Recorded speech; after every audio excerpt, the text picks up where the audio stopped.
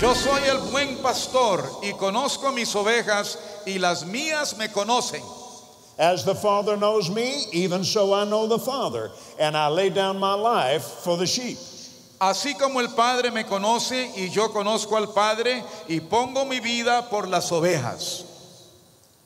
And other sheep I have, which are not of this fold, them also I must bring, and they shall hear my voice, and there shall be one fold and one shepherd. También tengo otras ovejas que no son de este redil, aquellas también debo traer y oirán mi voz y habrá un rebaño y un pastor. Now verse 27. El versículo 27. My sheep hear my voice. I know them and they follow me. Mis ovejas oyen mi voz y yo las conozco y me siguen. I just don't ever hear the voice of God. Bueno, hermano, es que yo nunca escucho la voz de Dios. Dios nunca me habla a mí.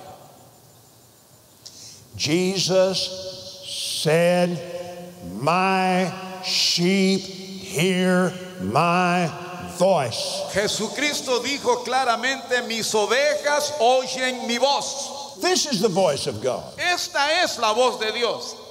The word of God is the word of God. La palabra de Dios es la voz, es la palabra de Dios. Let's take a look in Revelation chapter 3. Veamos en Apocalipsis el capítulo 3. Revelation 3, verse 20. Apocalipsis capítulo 3, versículo 20. Behold, I stand at the door and knock. If any man hear my voice and open the door, I will come in. He aquí yo estoy a la puerta y llamo. Si alguno oye mi voz y abre la puerta, entraré a él y cenaré con él y él conmigo. Who? ¿Quién? Any man. Cualquiera.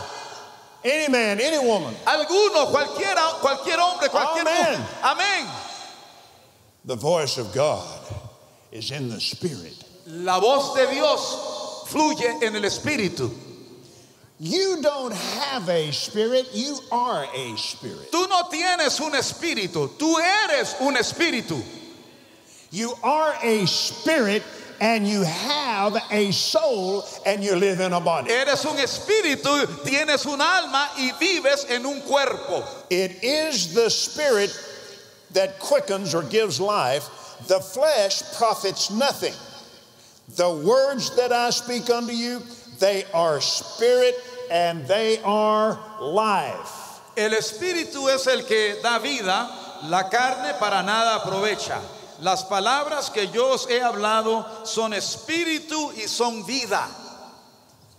The body cannot produce life. El cuerpo por sí solo no puede reproducir vida. The body is completely dependent on the spirit for life. El cuerpo depende completamente del espíritu para su existencia, para su vida. And your and my spirit are completely dependent on the Spirit of God for life. Tu espíritu y el espíritu mío dependemos totalmente del Espíritu de Dios. And that life is in His Word. Y esa vida se encuentra en su palabra. And verse 20, please. El versículo 20 de Proverbios 4. My son, attend to my words. Hijo mío, está atento a mis palabras. Incline your ear unto my saying. Inclina tu oído a mis razones. Let them not depart from your eyes. No se aparten de tus ojos. Keep them in the midst of your heart. Guárdalas en medio de tu corazón. For they are life unto those that find them, and medicine to all their flesh. Porque son vida a los que las hallan y medicina a todo su cuerpo. Do you see what he said? ¿Están viendo lo que él dice aquí?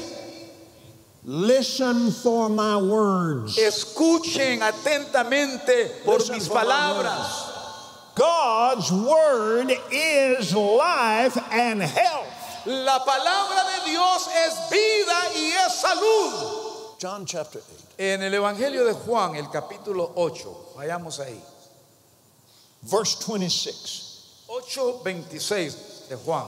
I have many things to say and to judge of you, but he that sent me is true, and I speak to the world those things which I have heard from him.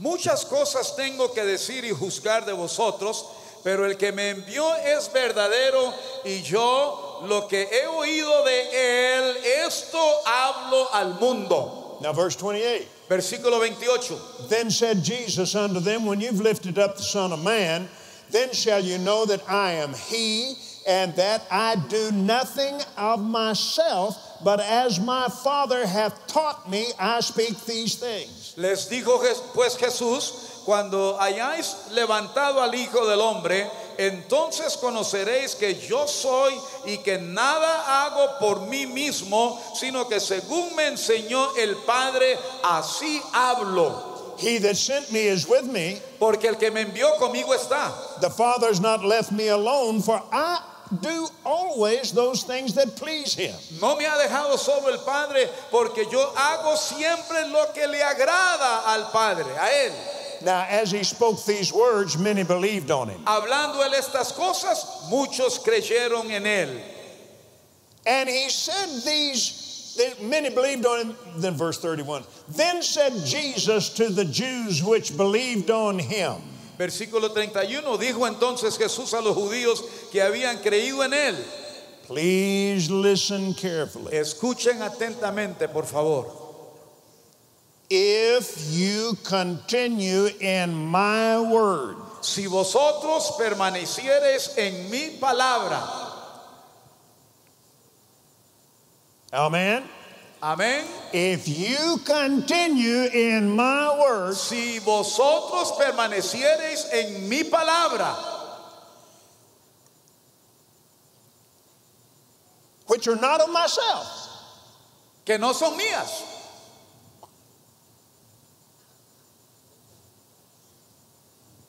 I only say what I hear my Father Yo say. solamente digo lo que oigo a mi Padre decir.